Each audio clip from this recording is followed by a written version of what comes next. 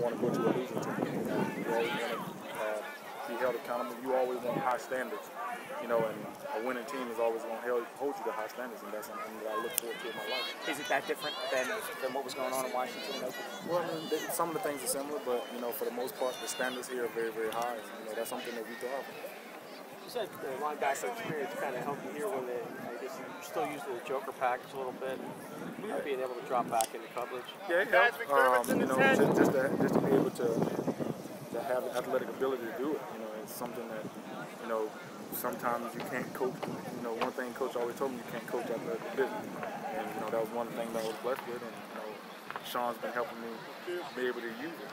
Is that a role that you feel like you're kind of made for? Really, just kind of natural at?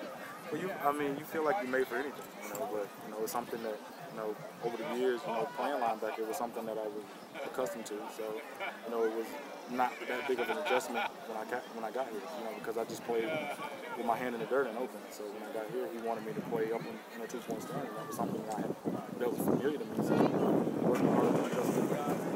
Thanks. All right, thanks a lot.